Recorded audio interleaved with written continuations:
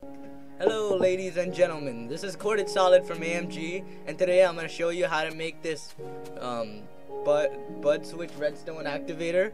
So basically what this does is when you put a stick inside, it opens this door or whatever you want it to open. Alright, so I'm going to be showing you how to make one of those. They're really simple if you know how to do them. But alright, so this is how you do it. First, you have to put a furnace, obviously.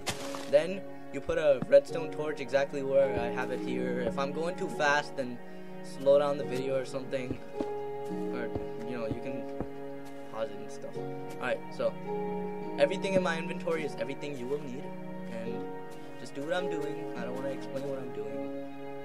So okay, alright, I'll just explain. So here's a bud switch, and then I'll add an inverter here, connect it to a T flip flop, which I'll add right here, which goes up like that. Then you add your pistons. What the hell? Sorry. Oh my god. Alright. So we're gonna do this like that, and then you gotta connect it up here.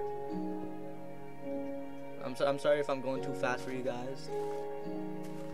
Alright. So basically this is how you do it. And you can like add stuff around it, make it look nice, you know. This is like a great way for secret entrances and stuff like that. You can add some pistons there and stuff. Right, so, oh damn. Let me put my ores in there and my sticks.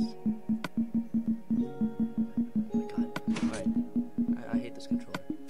So, once this is done, the door will open.